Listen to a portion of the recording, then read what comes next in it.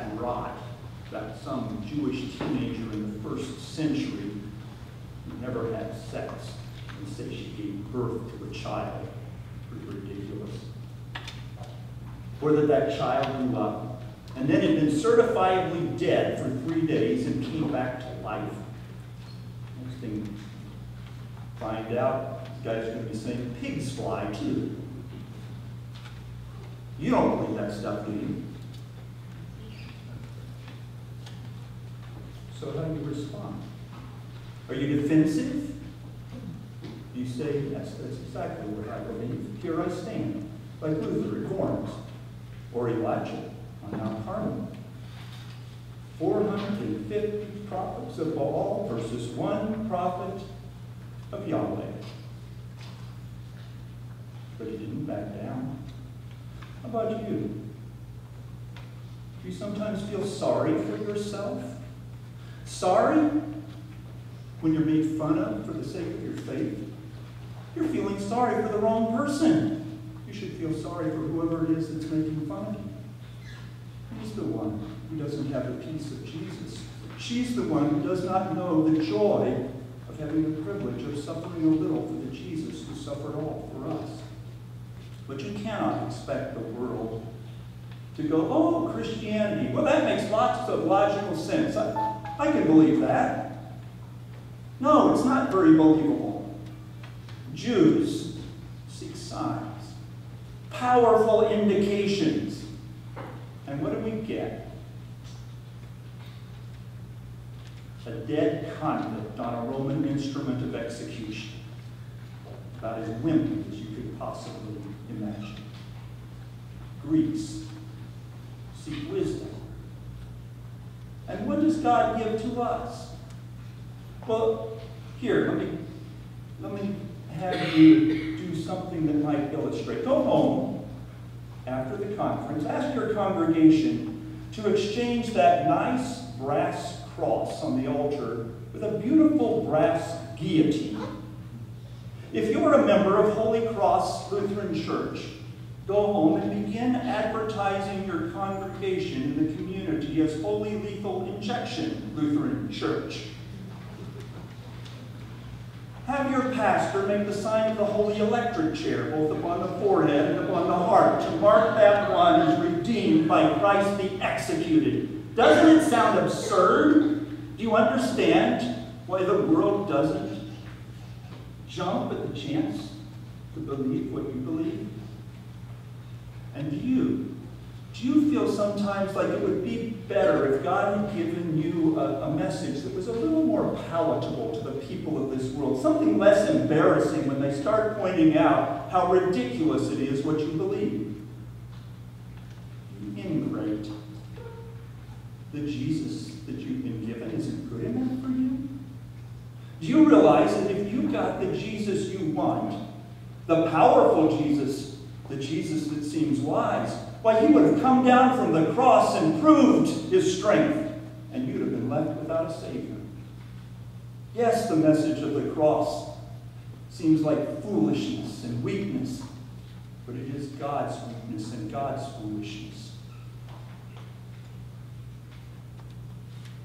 The weakness of God is stronger than man. Think about it. Jesus hangs his head, gives up his spirit, hands over his life as payment for your life. And in that moment of absolute weakness, he accomplishes what all the powers of earth could never do. He pulls you out of hell and into heaven. That's the strength of God's weakness. And the foolishness of God is wiser than men's wisdom. Get together all of the wisest brain trusts in the world. Bring them all together. Say, hey guys, what I'd like you to do is to begin to come up with some ideas that will fix the problems of this world. Give them a week. Give them a year. Give them thousands of years, because that's how long we've had. And suffering continues in the world. We haven't fixed the problems. I'll tell you one thing that brain trust would never think of asking, "Hey God, would you like to send your son to invade this world through a manger and then take all the iniquities of all these people and transfer them from their permanent record onto Jesus' permanent record, and then let your son be forsaken by you so that these people will never be forsaken by you?" That's foolishness. And it works. And think about this. Who would ever come up with this foolish idea? Let's take, like, the body and blood that Jesus sacrificed for humanity and put it into, say, bread and wine. And then hand it to God's people to hand them salvation and say, "Take, eat, take, drink." Then let's put this guy in front of you wearing what looks like a bad bathrobe and have him be God's mouthpiece to you to say, "I forgive you all your sins." How about we take nothing but water with nothing attached to it except God's promise and use it to rebirth you as God's child and write you into your Father's will as an heir of his eternal kingdom? That, my friends, not only the world, but a lot of your fellow Christians would consider to be sacramental silliness. But I'll tell you what, I am a sinner who will be lost forever without God's salvation. I struggle every day to do the good works that I am created in Christ Jesus to do. I have a feeble faith that is slow to stand firm for what I believe and say, "Here I stand."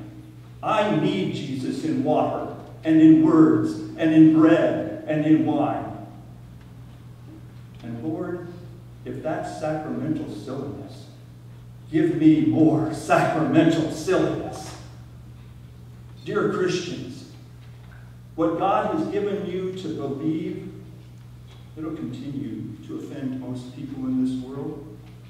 But I urge you, hear it, believe it, speak it. The message of the cross is wimpy weakness. It is absurd foolishness, and it is incredibly effective. Christ crucified is God's wisdom, God's power, and your salvation. In the name of Jesus.